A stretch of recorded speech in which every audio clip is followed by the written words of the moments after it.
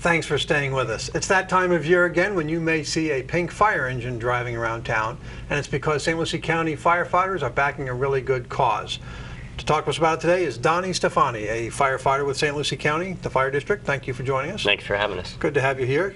It's time for the annual Pink Heels tour again. Yep, they're rolling into town the weekend of the 11th, and we're supporting an event in Tradition Square once again on October 11th from 3 to 7. That's this Saturday. Yep, it'll be our 4th year doing it, and it's been a big success in the past. Good family fun event, and we're going to do it again for our local charities. So tell us, what exactly is this Pink Heels tour? The Pink Heels tour travels all over the nation, and they come to different areas to put on events.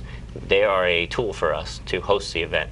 All the money raised at our event and all the events that they come to are local dollars. So as firefighters, we live and work in this community and we want to give back. So we put on events. And the Pink Heels tour is for the women in our lives. It's not just breast cancer, it's not just a certain cancer, it's any illness or sickness that affects the women and the children in our lives, like our mothers, our grandmothers, our daughters. We're here to help them. And as firefighters, that's our job. Everyone associates us with being strong and dirty and going into burning buildings. So when you put a pink paint job on a fire truck and pink fire gear on a firefighter, it's a striking notion. So they come in town, they put on that show for us, and enables us to raise dollars for local charities here. Yeah, it really does get attention because you know something's up. What's with this pink fire? Why are these firefighters in pink? I know there's something going on here. Yes, it really does get attention. And the firefighters you've worked with on the past doing this event, they can be rough and tumble and come out there with the pickaxe in one hand, but they can put that down and participate without a problem. They'll put a pink coat on and a pink helmet, and they'll take pictures with whoever likes to come up. And we get a lot of our firefighters that help me support the event. They'll come out and work the event, help set it up. And it's been a big success, and we're really happy that it's coming back. We've had a little bit of a change in the kids area. We've added a lot more things for the kids to do. We have a live fire demonstration. Police cars that have pink on them from local agencies around the area will be coming. We've also invited other fire departments from around our area in the Treasure Coast to come and be a part of the parade that starts the event off with a parade honor guard presentation, which leads into a live band and food vendors, drinks, and also a lot of local healthcare providers to give out any information for people that are just asking for something and what they can do.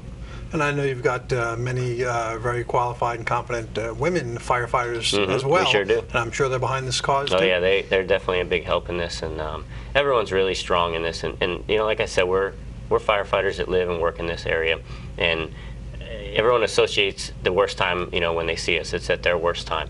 But as the Benevolent, which is our charitable organization, we want to help people before, during, and after the emergencies, not just in their worst times. So great, just coming to the rescue in a different kind of a way. Correct, yes. Okay, so this is a family-friendly event. Yes, it is. It's a free event. All these things. Yep.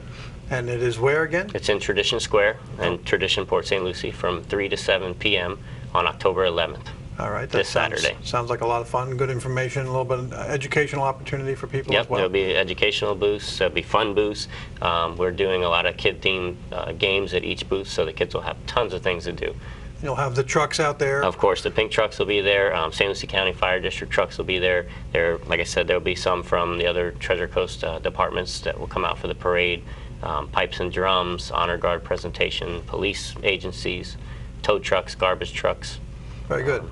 Somebody wants to know a little bit more. Are you on the web somewhere? Yeah, we are on Facebook. You can check us out on Facebook at Treasure Coast Pink Heels Tour. And also, I can be reached on my phone at 954-914-5125. Well, great, very good. Donny Stefani with St. Lucie County Fire District. Appreciate your efforts on behalf of the women in all of our lives. And we know you're working hard to get that done, so we'll let you go. Get back to business. Thanks for having us. Thank you. All right. Stay with us. We'll be right back after this quick message.